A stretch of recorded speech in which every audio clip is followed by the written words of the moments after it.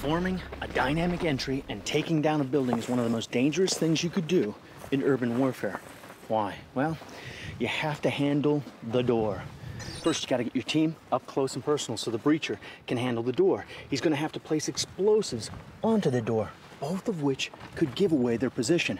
And if you're talking about a reinforced door, well, you need more explosives. And if you need more explosives, you don't wanna be near it when it goes off. What if you could handle this breaching threat from a safe distance? Simon says, open door. The Simon is an advanced, lightweight door breaching device. It attaches onto a conventional assault rifle like the M16. It can be fired up to 30 yards from the target. It can be fired with any bullet. You don't need to change magazine, you don't have to use any blanks here. You just aim it and fire it. When the weapon is fired, the bullet is captured in the bullet trap, forcing the Simon and all of its energy toward the door. The fail-safe mechanism ensures that the Simon is only armed after it has traveled 15 yards downrange from the barrel of the rifle. But it's what happens when the standoff rod strikes the door that makes the Simon so successful.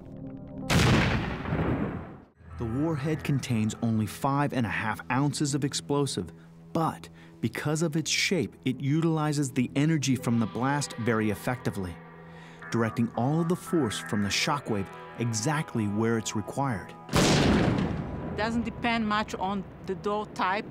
It just has a lot of pressure on the door, so whatever the door is, it just collapses inside with a very little damage to the people inside and outside.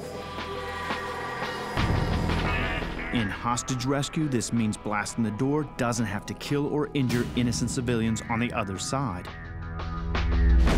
After I fire the Simon off, it's no difference for my M4. I can still fire. You are using the same magazine, you are using the same bullet, and you just continue to fire. I think it's great. I mean, the fact of the matter is all I have to do to get this thing to fire is just place it right on the top, aim it, it's gonna hit that door, knock it off, and once it's gone, just continue back to my weapon, no problem. Yeah.